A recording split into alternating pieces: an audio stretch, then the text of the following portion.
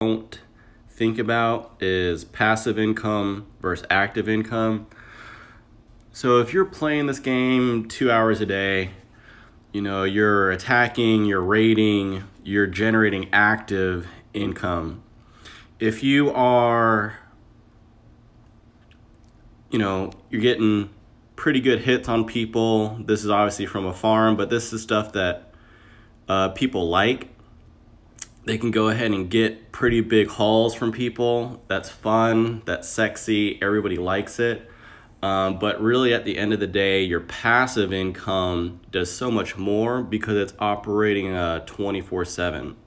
So right now I produce 150,000 food per hour, 112,000 fuel per hour, 101,000 wood per hour, 63,000 iron per hour, and $100,000 dollars per hour. The reason why I have that number as it is I have production heroes. So the production heroes are pretty good. They give you all these little bonuses. I've invested a lot in these guys. If you look at the heroes, you can see these are the ones I have. And they're all pretty high levels, and I have a lot of their skills maximized. So, you know, I'm getting a pretty good return on using these people. And let's just see what happens when I deactivate them all. So you got your one-click guy. So all farm, for example, on this one, all farm production plus 1,750 per hour. Okay, well, I have 7 farms, so that's 10,000 per hour. So I'm getting an extra $250,000 a day in food just from having her activated. And that's just one of her abilities.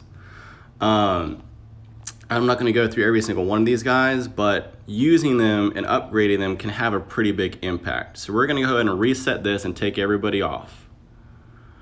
And let's take a look here. It's not, there we go. So I lost 15,000 food per hour. I lost fuel production, still the same, because I guess I don't got a fuel hero, unfortunately.